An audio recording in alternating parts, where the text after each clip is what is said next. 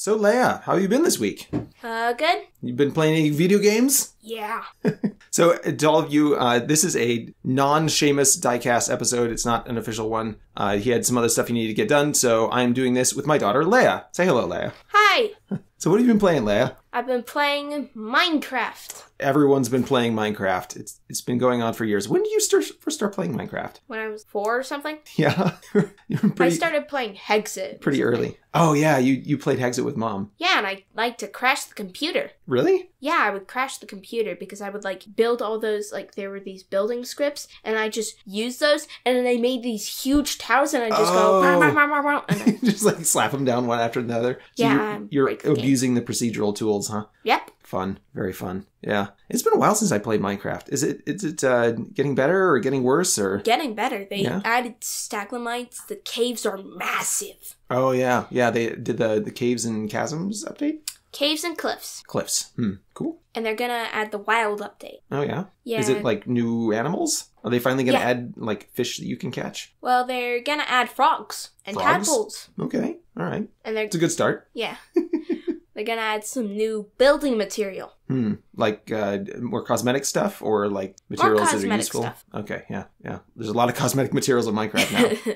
Yeah. I remember back in my day, there was only cobblestone. You couldn't even turn cobblestone back into normal stone. You could just build with cobblestone. That's all you could do. I'm going to put you... Do you like my giant cobblestone castle? Uh-huh. That's how it used to be. I was watching one of Mumbo's videos, and apparently the only way you could get chainmail was by making it out of fire. Yes. Yeah. Can you get chainmail now normally? Uh-huh. Oh, iron nuggets. Iron nuggets. Oh, okay. Smart. Oh, that's really cool. And I was also watching Mumbo's video when I found out that before, you didn't have the ordinary, hurt noises. You went, ooh, when you got hurt. Interesting. So it's more of an exclamation rather than... Yeah, than that noise. Interesting. Cool. So what are you looking forward to in Minecraft? More cosmetics? I like the tadpoles? cosmetic stuff, cosmetic and animals. And the warden is gonna be amazing. Is it a better stone golem or something? Or iron golem? No, it's got 20, yeah. Is it, but is on your side or is it an enemy mob? It's an enemy. Oh, okay. But if you crouch and you can just sneak past, you could circle around it when you're crouching and it wouldn't notice you. Oh, that's right, because it only senses sound. Yeah. Okay. So you're looking forward to fighting the warden? Yeah. Raising tadpoles? Yep. And building different colored... they've got colored wool, right? Uh-huh. And they've got colored... Concrete and terracotta. So, what more cosmetics do you need? You've got colored materials. What are they adding? They're adding more wood, which I'm very excited about. More different types of wood? Yes. But there's, already 4 different types of wood, isn't there? I think that... Well, there's the acacia, the oak, the dark oak, the jungle, and the birch. 5. So, and then why the do you need more warped types of and wood? the crimson. What? And they're adding more even after that? Yeah. And it's going to be, the planks are going to be an orangish red.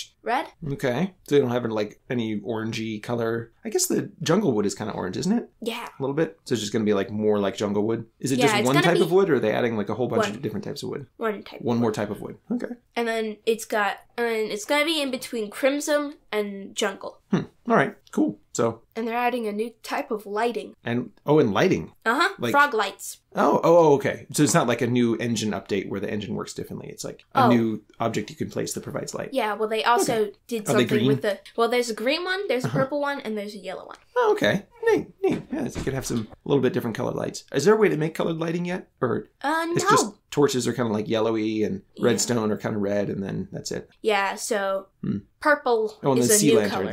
Sea lanterns are kind of a little bit blue. Are they blue or are they just kind of white? They're kind of. Well, there's no colored lighting except for there's white lighting and then yellow. Redstone lamps have colored red, don't they? Or maybe they don't. It's more like a yellow. All right. Interesting. Cool. Well, we look forward to that. Yeah. What are the games you've been playing? Well, speaking of voxel games, you play some Townscaper? Yeah.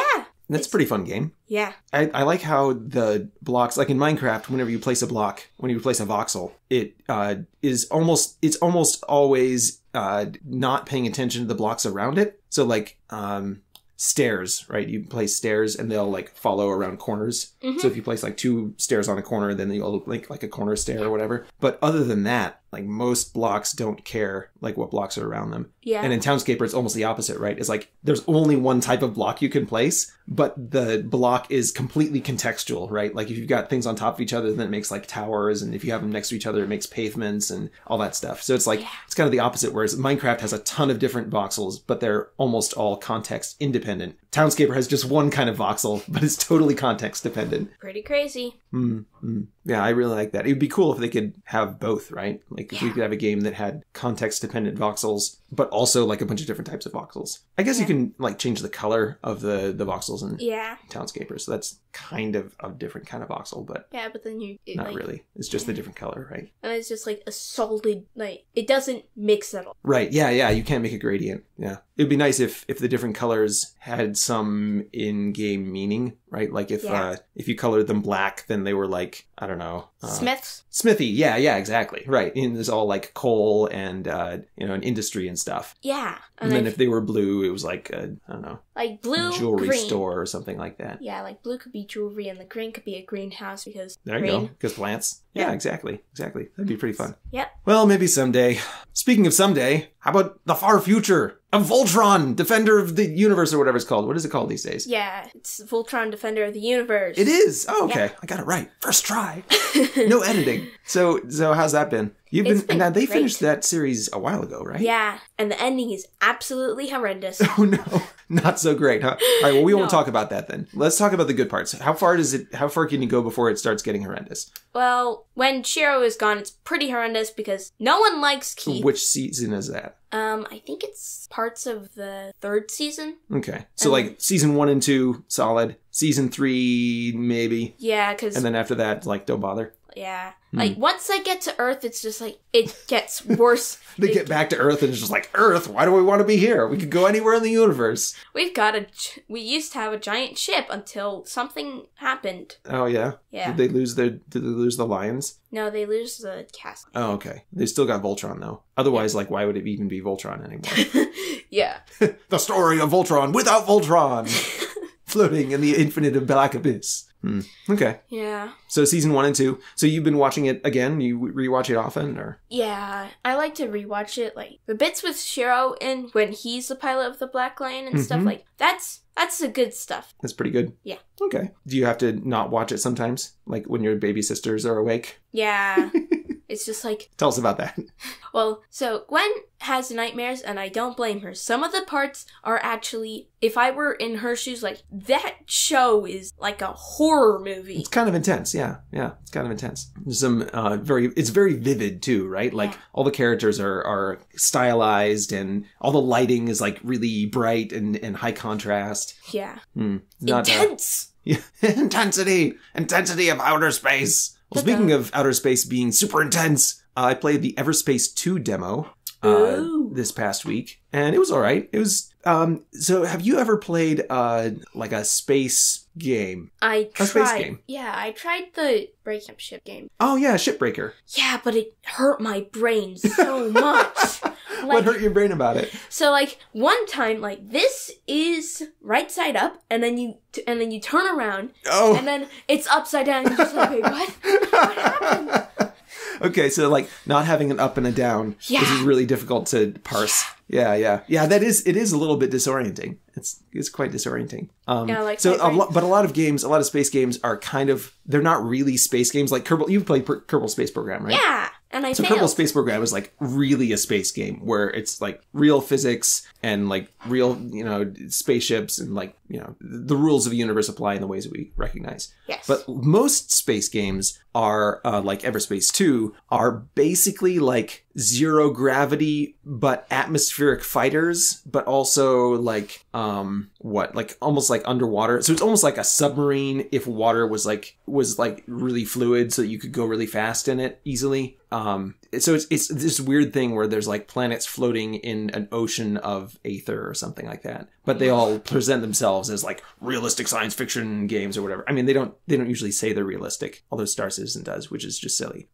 But in Everspace 2, you're flying around as this, it's basically like World War II era tactics and stuff. So you got these big freighters that fly around, and then you've got these little tiny fighters that can, fly around really fast, and you've got missiles that they can kind of dodge. Because like nowadays with modern stuff, it's very difficult to dodge missiles in a fighter. Like the missiles are so much more maneuverable than fighters, than aircraft of any kind. And but so in these games, it's kind of like World War II era kind of thing where fighters don't have super long range, so you have to have these capital ships that you land on. They've got carriers and stuff, that kind of thing. Strafing runs and dogfights, whereas like in space, you wouldn't ever be close enough to do a dogfight. Like all the weapons would be such long range because there's nothing in space to stop them, right? So you'd just be, anyway. Out of Voltron. And there's like, yeah. Well, yeah, right, exactly. In Voltron, you can have a dogfight. Yeah, exactly. It's right, like, yeah, it's like Voltron where you're flying around as if it was an airplane as opposed to flying as if it was a spaceship, like in Kerbal Space Program. Yeah. We have to burn all the time to change directions. So anyway, it's a fun time. It was a little story heavy for me. They've got a bunch of these in-game, they're not in-game cutscenes, they're like illustrated cutscenes. So a lot of times you'll have like CGI pre-rendered cutscenes where they have it like a Pixar movie, right? Where it's all generated in the computer, but they render it beforehand and then they send it to you like as a movie so you could watch the movie. So it's called a cutscene where it cuts from gameplay into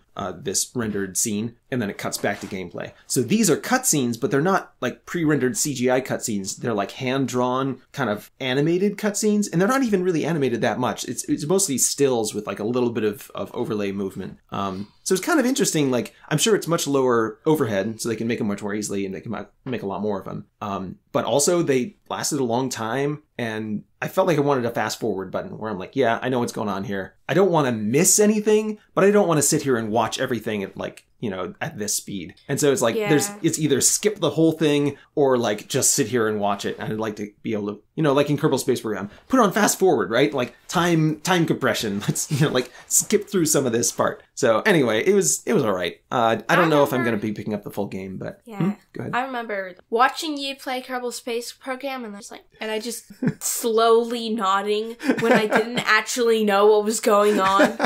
Yeah. That also can be a disorienting game because you're transferring between different gravity wells and doing orbits and stuff, and a lot of it's kind of not intuitive. But anyway, Everspace 2 is very intuitive as far as controls because it's just like it is a 6-axis, so it feels a little bit like Descent. I don't know, you probably haven't played Descent, but it's one of the first 6-axis shooter games where you can move up and down, side to side, forward and backward, and then rotate on all the axes freely. And so Everspace 2 is like that, where it's a 6-axis game. And they've got a lot of elements in there where they've got little scenarios, little vignettes that they've set up. So there's be like an asteroid, and it's got a cargo container inside, but there's also some like mobs in there or something that you have to shoot. So it's like in space, like there's no reason not to just like go straight to a thing, but they've added some reasons not to go straight. So there's like big wrecks of cargo ships, and then you have to like fly through the cargo ship and get a thing, or you have to like go and get a power cell from somewhere and put in a power cell slot to open a door in the cargo ship. So they've gone out of their way to make it interesting without being outside the genre of space games. All this is happening in space still, and there's beautiful nebulas and stuff like that. So but it doesn't really feel like, after coming from Kerbal Space Program, it doesn't really feel like a space game so much as almost like a submarine game. It's almost like a submarine space game, which most of these games are, and maybe that's more fun than actual real life space.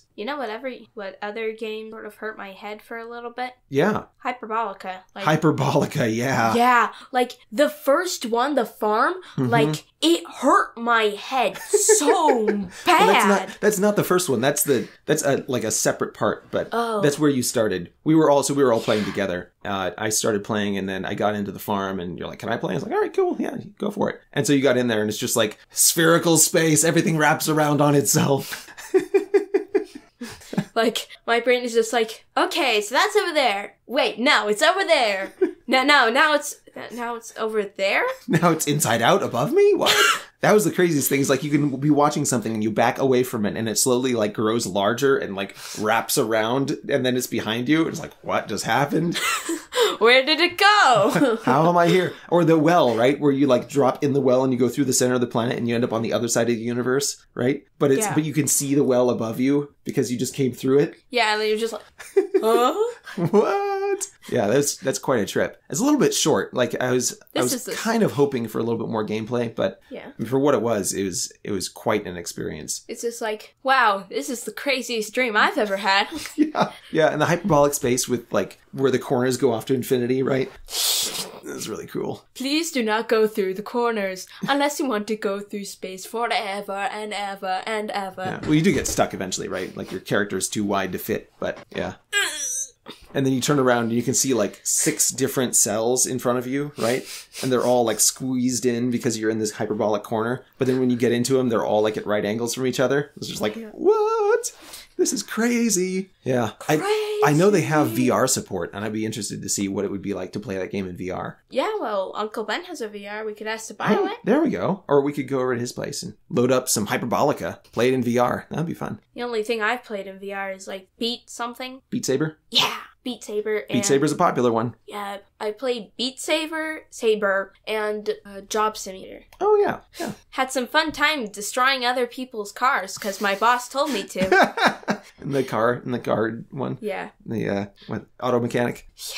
And he's just like, never ask what the dude is. Don't ask where they came from. Just go over and help them. And then this bandit comes up and he's just like, I'm on the run. I mean, I need a camouflage to yada yada. Like repaint this car or whatever. Yeah, will you please repaint this car? Yeah. Thanks. And could you remove the license plate? Thanks.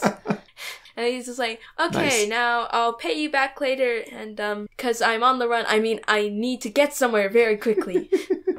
And then there was this really emo kid, and he's just like, hey, I want to do some, like, vibes. Will you please, like, stick this honking horn into my gas thingy? What? The gas. The exhaust pipe? Yeah, the exhaust pipe. Oh, okay. And then... Like a buzzer or something? Yeah. And then he's just like, nice, will you please, like, do some interior stuff? Huh. And I went over and I gave him one of the smell thingies. Smell good? Oh, yeah. Air freshener? Yeah. There you go. Well, speaking of interior stuff, I've been playing Nandgame this last week. Ooh. Someone in the comments at Shamus's blog on the last Diecast episode mentioned Nandgame. I forget what the context was for that, but I looked into it, and it is very cool. It is a game about building a computer from scratch, which is like from relays, like on and off relays, that like a switch that you can turn on and off by turning the power on and off to it. And so like you start with that, and then you build a NAND gate, and then you build all the other logic gates with the NAND gate. And then you... what kind of city do they have? And a gate? Gate. It's like a gate. It is like a gate, though, because it allows things... It opens and closes and allows things through. So in the case of a computer, it opens and closes and allows electrons to flow through, allows electricity through, or not. It is kind of like a city, though. If you ever looked at a computer chip, and there's all those little pathways, right? It is kind of like a city. I would go over and I'd be like, okay, Daddy, look, see, that's the store, and that's the houses, and that's the roads, and that's the warehouses. Yeah, exactly. So it is kind of like a city, and the gates it's a metaphor that works because we're familiar with cities, and that computers kind of work like cities. So I did have some trouble with the full adder when I was going, because like you start off with gates, and then you're doing logic operations. You're trying to build logic operations, and then you're combining the logic operations into functional units. And so when you first go from logic to math, because the full adder is basically doing math, and the half adder is almost just doing logic. And so like going from between those two, I just had, for whatever reason, I had a lot of trouble with the full adder. And I think it was because it was dealing with math, and it was the first time when you really had to like think about it as a math problem and not as a logic problem. Yeah, and I don't think I'd be very good at that. Switching. Yeah, well, I was never good at arithmetic either, but just like switching modes there, like trying to get out of the logic, because I've been doing the logic thing for a while, for several puzzles, and then like, I got to get into math, and like, it was difficult because I was, like switching over to that other the mental machinery, right? Like getting disengaged from the logic thing and like engaging with the math machinery was a trick. And then the latch was difficult because I did the latch problem in my college logic class, computer logic. And so we were using AND gates and NOR gates and all that stuff and building things. And the latch, I'd solved it before, and I knew there was a really elegant solution with like 2 logic units that you could do, and you like loop one back into the other, and then it would connect it up. And like I knew there was a way to do it, but I couldn't remember how to do it. And so I kept trying to like combine two logic gates in different ways, and it wasn't working. So I finally gave up. And you're just like, Grendel, I'm trusting in you. Well, no, I was trying to solve the problem because I was having trouble solving the problem because I didn't want to look up the solution, but I remembered I was trying to look up the solution in my memory, right? I was like, oh, somewhere in my memory is the solution to this problem, and I'm pretty sure I can get to it, but I couldn't get to it. So I finally kind of fiddled around and solved it just in the normal way of like figuring out how to get things to do. And it does have some looping back on itself, which is pretty cool. The latch. I don't think I got the optimal solution for that, but and then you build all these logic units, and then once you have all the logic units, you start programming. And first you're just programming in binary, which is really cool because you built this whole processor and this whole memory retrieval system all from components. And then it's like, okay, well, now here's the memory addresses. And this thing is going to grab it's going to use these bits to grab the memory. It's going to use these bits to grab the values in the memory. And it's like going to go on the stack and going to go to these different pointers. And it's like, wow, that's really cool. And so then you start doing a higher level programming language. You start writing an assembler, I think, is where this was. No, this was higher level than that. It was above assembler. So it was like a higher level programming language. And you're building a parser. So it'll take the characters that are in the computer that you're putting in the character recognition system and break them apart into a syntax tree and then evaluate all the expressions. And the thing that really annoyed me was that the expressions, when they have expressions in the programming syntax parser, the way that they number the expressions is from 1, and everything else in the game is indexed from 0. And so it was just like, why did you do this? Because I was trying to solve the problem, and it's like, everything's working fine, and then this thing, I was just stuck on it. I was like, why is this not working? And it doesn't really give you helpful debugging or anything. It just expects you to know that it's supposed to be indexed from 1. And so I was indexing everything from 0, and I was like, all right, well, maybe I have to index from 1, I guess. I'll just try it. And it worked. It was just like, oh no, why? So that was quite annoying. Woe is me! Woe is me! There's 1 index instead of 0 indexing. So 0 out of 10, would not play again. Actually, it wasn't bad. And then the push value macro doesn't work for negative numbers or something. There was a weird thing where you could write a macro and it was supposed to take a number, but the numbers that it was accepting, if it got into negative numbers or if it got higher than like 1024, then it would just return a value of 12 instead. Like it would store a value of 12 into the heap or to the stack.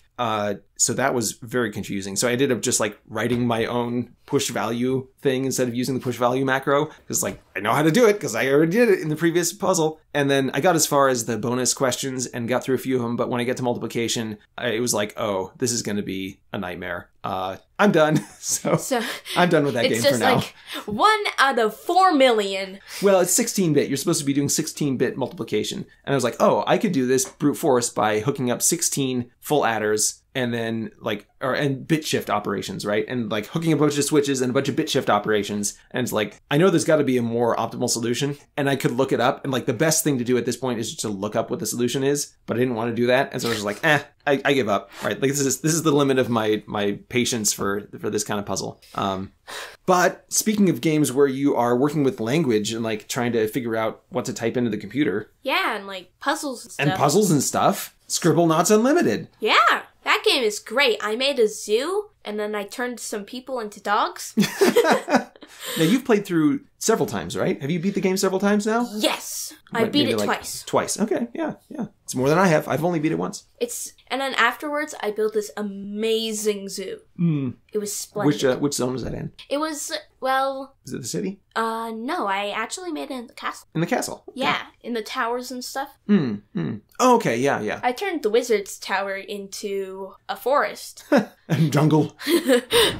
Sorry, Harry, but, I've moved the Forbidden Forest into your room. Gryffindor Tower is now the Forbidden Forest, until further notice. All Gryffindors must move into another dormitory. Everyone's moving to Hagrid's house. And then Hagrid's just like, okay, you can go here, and you can go there. So what do you like best about Scribblenauts Unlimited? I like the freedom that I had. Yeah. It has a lot of options. It recognizes a lot of different words. It's just like, and I type in, I'm just like, okay, I'll type in this number, this thing, and it's just like, oh, you spelled it wrong. And then there's a long 5-page list of all the things that it could possibly be. And I'm just like, how did they make all of this stuff? It's pretty good at helping you learn to spell, isn't it? Has your spelling improved from playing Scribblenauts Unlimited? Well, yes. Yes. Okay. Good. I mean, it must have a little bit. But I still write mean wrong sometimes. Like mean? Yeah. Like I mean. Oh, I yeah. didn't Because mean they're synonyms. To hurt. Yeah. It's just like MEAN versus MEEN. Yeah. Yeah. Homonyms. Homophones. Homophones. Words that sound the same but mean different things. Da-da. Scribblenauts Unlimited. Good stuff. Do you have any of the games you want to talk about, or do you go to the mailbag? Well, for a moment, let's go back to Minecraft. So yeah. So like, Anne Reedon, she brought up this, and she's just like, you make this thing into, you make a cake on this table. And I'm just like, yes. Because the crafting table isn't a crafting table. It's a magical table. It's kind of a magical table, yeah. It's the magic table that you make all your things in. Same thing with the furnace. Like, here, I'll plop a square meter into this square meter furnace. Cubic meter, yeah. And then it's gonna go over and it's gonna make me a square, cubic meter of glass. Or a whole stack of cubic meters of glass, right? Plop a piece of lava in there or something. Yeah. Magma. Bucket of magma. Yeah. Bucket of lava. Yeah. They had a powder snow. Snow? Yeah. What does that do? Well, if it sinks you down, and if you stand in it for too long, then your hearts become like a... Frozen? You become Anna, basically, and you freeze. You slowly. freeze? You're frozen? Yeah. Can you not... It makes you move slower, or...? Yeah, it makes you move slower, and you can't jump out of it. Oh. So if you fall in like you have to mine your way out of it, maybe? Yeah, you can. But if you're in adventure mode... then you're in trouble. Yeah. You're not really playing Minecraft if you're in adventure mode, though. Like, you can't mine, and you can't craft. Can you craft in adventure mode? You can. Okay. All right. So it's like, I have taken all the meaning out of mine and craft. Spectator mode. No mining, no crafting.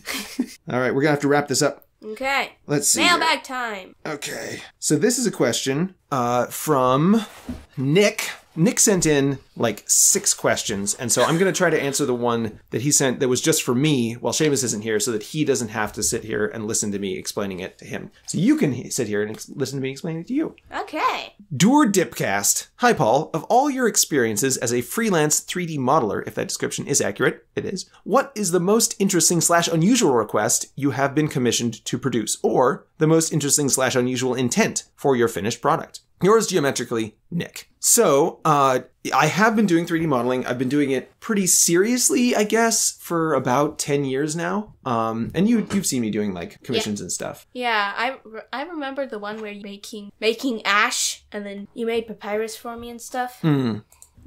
Oh, yeah. Yeah, and then you made those 2 girl anime things. Yeah, well, a lot of those were... Okay, so if you guys want to see, people in the podcast or whatever, want to see some of the stuff I do, go to 3d.tryop.com. That's 3d.tryop.com. And there's like a whole gallery of stuff there. A bunch of little previews of things and links to all of the different stuff. So you can look at that. I think so there's kind of a range of clients. Just describing what normal is. There's like the client who has no idea about 3D modeling. And that's the kind of client who asks for a 3D JPEG, where they know so little about it that they don't even know what kind of file format supports 3D content. So those guys can be really fun to work with, because they're just like, hey, look, I've got this JPEG. Can you make it into a 3D JPEG? It's like, yeah, I can do that. Or they can be like, hey, I want like this, you to have like, make a game out of this thing that I made. Like, that's a 3D thing, right? And it's like, yeah, but it's like huge amount of work. Like, they just have no concept of like what's involved. So, a lot of these guys just want to be able to 3D print something. And that's really easy because I know how to make a model for 3D printing, and I can give it to them in a format that'll work. And then it's just like done. So then there's like the guys who do know kind of what they want, but they don't realize how much work they're asking for. So like I've got at least 2 people ask me to make all the 3D models for an entire game. Like one of them was like a full conversion of GTA into like a Batman game. And one of them was somebody wanted to make like a real-time strategy on Mars game, or like a city builder or whatever. And they needed like a ton of models. And he had listed out like every single one of the models. He's like, I need this many of this model and this many of that model and this many trucks and this many, this kind of building and that kind of building. And I was like, okay, like it's going to be $10,000 for all this modeling. And it never got back to me, right? Because it's just like, oh, well, I don't have the budget for that. Like, I thought you were going to do it for free or something. So, yeah. I found out recently that a lot of old grandmas are just like, I want you to remodel my bathroom. Oh, yeah. Yeah, I've been doing some commission contracting. And it's the same thing in real life. A lot of people don't realize how much work's involved in something. So I have done some things where I was working on a game that, specifically Minecraft, that was like, I know exactly how much work is involved in this. And for games, it makes so much more sense to do procedural modeling like I did with Minecraft, because then instead of making like 300 different varieties of trees, you just make one piece of code that can make an infinite variety of trees. Ta-da. And then you don't have to model them all specifically, and they can be adapted really easily to an environment. So like the big trees in Minecraft that I coded, the branches check to see about their surroundings, and they won't like make branches into cliffs and things like that. And so it's really nice to be able to work with procedural stuff, although most clients don't really want procedural modeling. And then I think the most fun, like as far as interesting for me, is when I have a client who has zero reference, and they're like, hey, I've just got this short sentence of what I want. Can you make this? And that's really interesting, because now I have to kind of get into their headspace and be like, okay, what is it that they're looking for? Because there's so many ways you can interpret their description. And there was one client, the Bulgari. It's like this little spirally sphere thing. And he came to me with this description of like, I want like an oval shaped sphere. I'm not going to try to recreate it. But he gave me this really short description. And so I was like, I think I know what he's talking about. And like, I made this 3D model, and I'm like, is this what you're talking about? And he's like, oh my goodness, that's exactly what I was talking about. How did you know? And I was just like, I'm so happy I got that right. And he's like, I'm so happy I found you. And we're like, yay! So that was awesome. Hey, you know what this calls for? A party! A party! Yeah. Yeah, so zero reference modeling. I think for like, as far as other people, most interesting that other people might find interesting is upresing existing game models. So in video games, they'll make sometimes they'll make a high poly version and bake it down to a low poly. Sometimes they'll just make a low poly version and then put high res textures on it. So the 3D geometry never really existed. It was just like this texture map that they put on top of it, like painting a wall, right? If you paint a wall to look like stone, the wall was never made of stone, right? You just painted it to look that way. But then someone will come to me and they're like, hey, can you take this video game wall? They've never asked me for a wall, but like this video game wall, and like actually make it so that it's actually made of stone, like model all the stones and stuff and make it into geometry so I can 3D print it, or so I can use it in another game or whatever, or for renders. Yeah. And so that's upresing. And those end up looking really cool because I'm starting with geometry, like a base model, so I don't have to like work on that. So I can focus all my efforts on just like getting the detail in the texture maps into reality and like make it real geometry. And so I think those look really, really cool because you can see all the details in the geometry and from the texture map, and it turns out really well. So like interesting, as far as interesting to other people, that's probably where it's at. Then like as far as projects that like turned out really cool, interesting finished product, there was a client I had who wanted to make a replica of the Sunshot from Destiny 2. And it's this gun. It's I think maybe you saw the video. I can put a link in the video to the video I made showing off the video that he made along with the making of that I made. But it's this very intricate gun, and he wanted it to be able to actually open like it does in the game. Like the cylinder pops out so that you pull the cylinder off and like replace it with a new ammo cartridge or whatever. Speaking of 3D models that you were asked to make, what about your good robot thing? Yeah, that's true. I did make some good robot stuff. I wasn't commissioned to do that. It was just kind of something I did because I wanted to. But I'm really happy with how that turned out. And that's probably the animation that I've done that I'm the most proud of. I remember like watching you and Mom play together, and I'm just like, whoa, they are really bonded. Yeah, well, it's really good to play Good Robot with two people, because one person can just focus on the movement and one person can just focus on the shooting. And that way you can, like, the person who's moving could just dodge everything all the time, and the person who's shooting could just, like, prioritize targets. So, yeah, I feel like 2-player on, hot seat, like sitting on the same computer, playing Good Robot is the way, is where it's at. Is the way to go. But then as far as, like, unusual, the most unusual by far kind of combines all these elements. It was a client who came to me wanting an asset for a game that he didn't have any reference for, but he had like a previous game he had made, and it was a horror game. And the only reference he had was that he wanted Jim Carrey's face on the monster somewhere.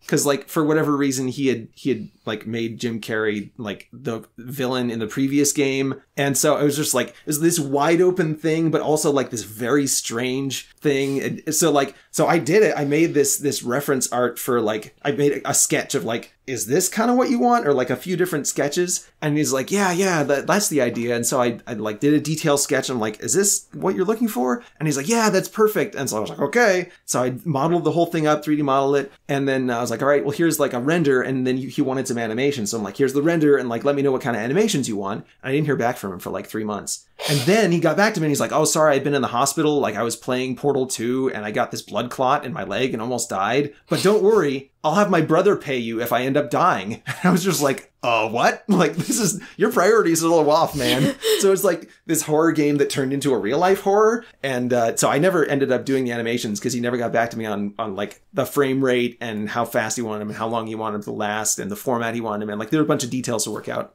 And it never ended up coming together. But yeah, what a weird project. I think I might still have those files somewhere. I could dig them up. Maybe I'll put a render up on the screen if you guys want to see, because I never got paid for it. So my policy is, if I do a commission for you and you don't pay me, I get to do whatever I want with the model. If you do pay me for it, then probably I won't like put it up for free anywhere because you paid me for it. And so like the idea is that you should have privileged access to that. But yeah, that was certainly the weirdest project I've ever worked on by far. And I guess that brings us to the end of the Diecast. Thanks so much for being here, and thank you everybody who's sending questions. We have tons of questions in the mailbag. Most of them are about or addressed to Shamus mostly, so I'm not going to address them right now. But continue to send them to diecast@shamusyoung.com, and we will hopefully be back with Shamus next week. Say goodbye, Leah. Bye-bye.